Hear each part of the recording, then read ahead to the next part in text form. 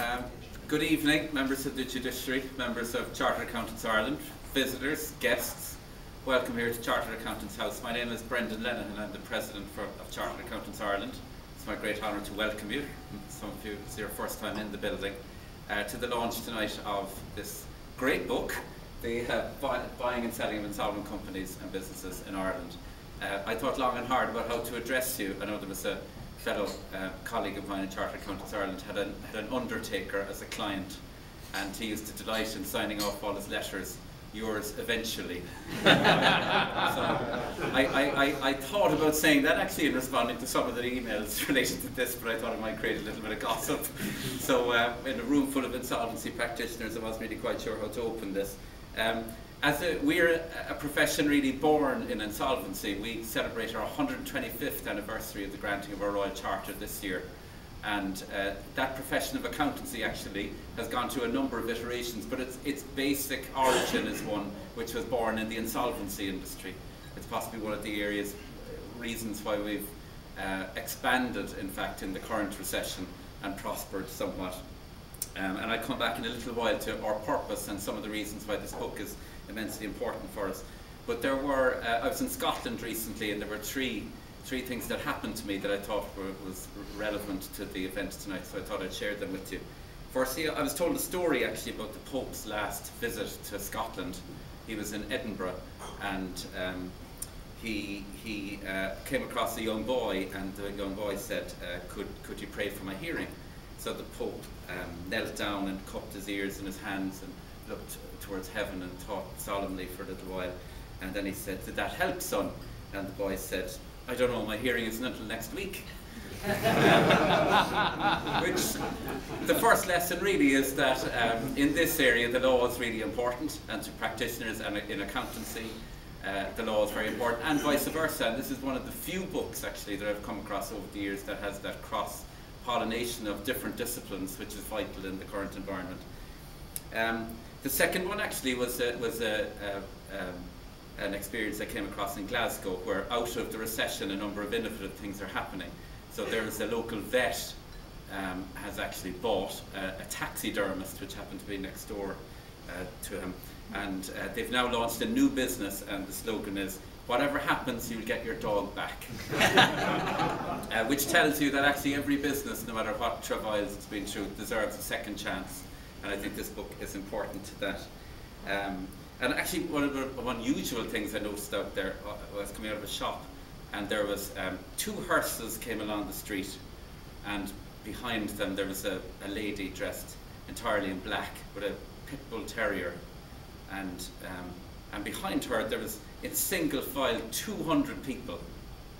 And I thought, this is really unusual. This is very different to what I've seen in Ireland from a funeral. So I, as is my wont to do, because I'm a little bit assertive, said, "Can you explain to me what's going on here?" So the lady said, "Well, we had an unfortunate accident. I was having a fight with my husband, and my dog attacked him and savaged him, and my mother-in-law stepped in, and the dog did likewise." And I said, that's very bad, but could I borrow your dog?" And she said, "Join the queue." So it just goes to show that there is a community of practice sometimes that builds up around unfortunate events, and insolvency is one of those things. And so I noticed the book here has an interesting cover, which is possibly an empty shopping trolley with some IKEA products in it, perhaps. It might be a pre-pack piece of furniture, not quite sure. You can puzzle away at the imagery of it. But I do want to congratulate the authors tonight on what is a very useful text. You know, it must be said that if someone said, you know, there was an accountant, a solicitor, and a barrister writing a book, it sounds like the opening to a very poor joke. But I think they have done a terrific job. You know, even though to be serious for a while, even though we are a profession born out of insolvency, it's not an area that stands still in any respect. And I think in recent years, even in Ireland, because we are members of what's known as the Consultative Committee of Accountancy Bodies in the UK and Ireland, and we had a discussion about insolvency generally across the UK and Ireland, and there are a number of things happening, including a second review by the UK government of pre-pack legislation and the operation of pre-pack insolvencies. But even in Ireland, you know, the legislation around NAMA and the IBRC liquidation is quite a significant piece of legislation that has changed the landscape of insolvency recently. We have been pressing for more regulation in this area. You do not really require any qualification or competence actually to act as a receiver in Ireland, which astounds most of the politicians I say this to. And they're anxious, I think, to tidy that up because there's an amount of regulation in the UK around practice in insolvency. But there's none in Ireland. North of the border, there's far better regulatory controls about who can practice insolvency, certainly for the general public. And it wouldn't have escaped your attention that there are a number of people who've been going around the country offering insolvency solutions to people who are extremely vulnerable. And that's something that we as an institute have been very vocal about, trying to ensure that there's more regulation around this area. Going back in history, 125 years is important for us because it was the first public recognition by the state that what we did as accountants, remember, in the insolvency area initially, was difficult and it was important, and it was difficult enough and important enough we should be given a special company without any shareholders to act, to ensure there was a constant supply of people who could do this kind of a difficult and important work, and that would be done in the public interest, not in our individual interest or even in our collective self-interest, but in the public interest. And it's really important in today's environment that there's a public interest focus on the practice of insolvency, and there's a strong and steady supply of people who can practice it competently. And I think this book is a significant advance in helping that, and also in helping companies in the economy that are in difficulty move forward and do something different and innovative. And it's important that the institutes support this kind of text amongst our practitioners and amongst the broader community. So I commend Bill and Ger and Ted on what is a very good text and a very useful text for practitioners, and I hope that having looked through it but not read it in detail because I do think it's a reference book, I think I would commend them on it and wish them all the best of luck with it.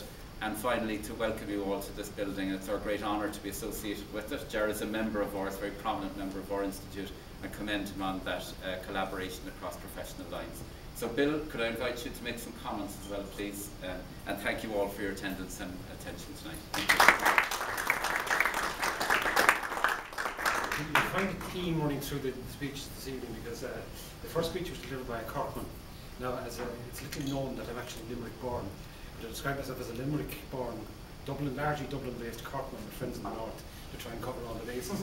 But Amy Hayes, who's another good Cork woman, was the one who actually came up with the idea of writing the book, and she approached me to do it. Now, as they say, I tend to have a lot on, so the idea of doing it solo wasn't immediately entirely attractive. And one of the great secrets of success of writing books, and I've done a few at this stage, is to co-author. And the great ambition is that you actually get other people to do most of the work and you claim most of the credit. I'll leave it up to you to decide which way that worked out in practice. But when it came to it, Brendan said, you know, it's one thing to write a book from a lawyer's perspective, but you know, from a practitioner's point of view out in the field of insolvency, you could have a bank manager who has a different perspective. You could have an accountant who has a different perspective.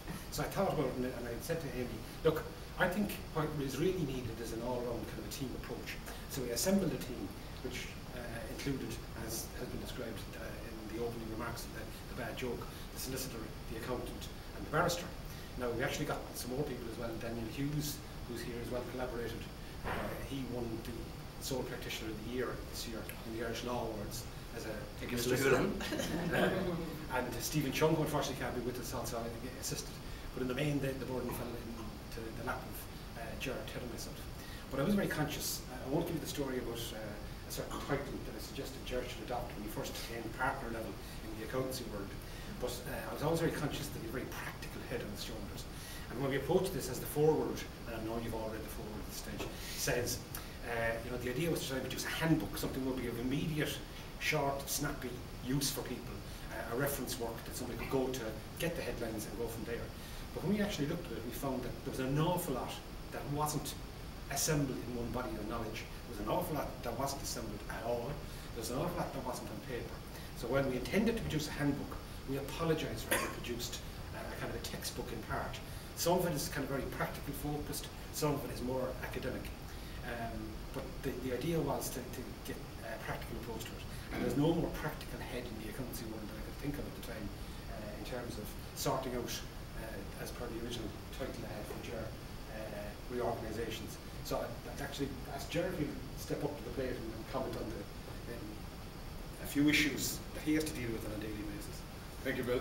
I suppose those of you who know Bill, you should be very wary of any phone call you get from him, because it generally doesn't result in less work for you, it generally results in more work. But I would be the master delegator, so I managed to avoid some of it and push some of it back to Bill. But I'm not an author. It's my first time being involved in writing a book. It was hugely informative for me to be involved in it, and part of the motivation for me to get involved really was what we've seen in the last number of years in terms of companies and businesses that have got into difficulty and keeled over for the want of quick practical advice in terms of getting them to the next safe place. And that was something that it came down to very much the individual as to whether you had access to that information and that resource. And I suppose one of the things that has driven all of us really to write the book was to give that base for people to go to activate transactions on a quick basis, but in a proper basis, to make sure it was done properly, to go to the area where people have had knowledge or had experience before. So what we were trying to do was bring out the practical experience of the law and the practice around it, and that's something that we've worked hard on, and hopefully we've done okay in that, in terms of helping people on that side. It has been hugely enjoyable, and great credit given to both Bill and Ted for keeping me on the straight and narrow, because if you're more of a talker than an author, it's a very difficult thing to reduce it down to paper, but we got there eventually. But I think also when you look at hopefully the benefit that people will get from the book in terms of being able to save businesses and jobs and organisations by being able to implement, I think that would be helpful. And maybe on that one, I'll hand over to Ted to talk about some of the burdens that people have to deal with in trying to move from that difficult place to a new safe place. So, over to you, Ted. Thanks, Ger. One group of people haven't been recognised here who are in attendance this evening. That's my friends and former colleagues in the media. And I suppose anybody who's looked at the fate and performance of media companies both here and abroad in the last number of years can't be surprised that a former journalist is interested in insolvency. So there's a particular skill set that yours truly may unwittingly have brought to this. One of the things that we, as Ger was saying, that we looked at in terms of saving otherwise viable businesses, we looked at the obstacles that have been placed upon otherwise attractive, forward-going companies and enterprises, and we looked in particular at leases. And from my experience in the last number of years in the courts, many of you will have dealt with this as well. Huge burdens have been placed upon particularly the SME sector, and we devoted a lot of time in the book to looking at the practical options available, particularly to examiners and to liquidators who come to deal with companies that are burdened by Celtic Tiger era leases that were entered into at a period where in 2005, 2006, neither the tenant nor the landlord could have envisaged a 50% peak to trough fall in the level of rental income deriving from any properties, particularly in this city. So we were looking at ways in which we can give practical advice to practitioners and to people who are involved in companies who seek the advice of solicitors, accountants, barristers even, in times of difficulty. And I suppose if you look at the area of examinership, the question of the right of an examiner to seek the orders of the High Court to repudiate leases, that's a big change that came about in the last 2 or 3 years, and it has lifted a burden off a lot of companies. And so it's an example, I hope, of a kind of practical piece of law and also commerce that has been identified, which will allow people to strive and to achieve the result of saving a business that has, through, in many cases, no fault of the entrepreneurs themselves, become burdened with out-of-date, hugely onerous obligations that are no longer relevant to the circumstances in which they find themselves today. And in terms of other aspects of it, we have a large section of the book which is devoted to employees and employees' issues. I think anybody who's had a very quick run through the book will see that whereas a lot of employment law textbooks obviously deal with employment law, and you have business and insolvency books which deal with those practical issues, there are very few that bring all those areas, those strands together. And that was one of the things that we really devoted ourselves to in trying to offer a full, if you like, the full gamut or full portfolio of options to people, to give them a good overview of the issues that they will inevitably deal with when coming to restructure a business with a view hopefully to sell it on as a going concern. And that's where Bill Holohan came in, because he did a lot of work on the employees aspect, and I'm going to throw the ball back to you.